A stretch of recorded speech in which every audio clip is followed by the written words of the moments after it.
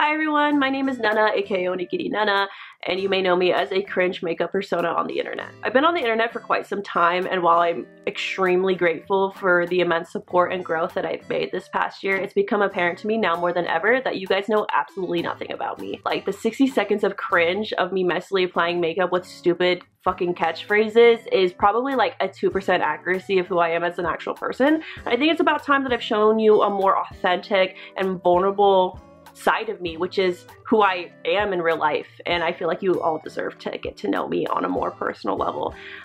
And that's not to say that creators owe you that, it's just, I just feel like it's time that I show you the real me. Ooh, that was so cringe.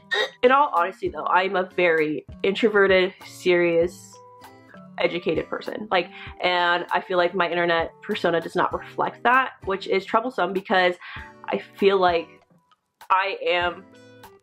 I'm different. In actuality, the person that I am, I have so much more to provide and give to you than makeup alone.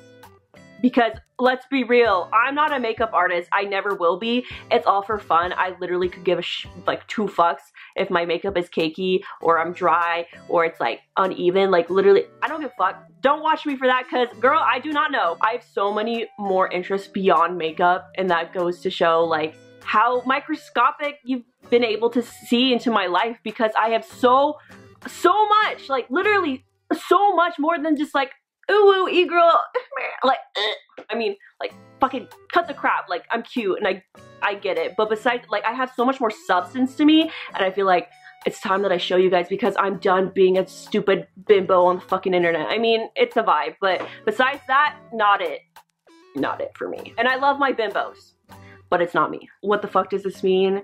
I'm really trying to be in my YouTuber arc. I've decided, I tried my streamer arc.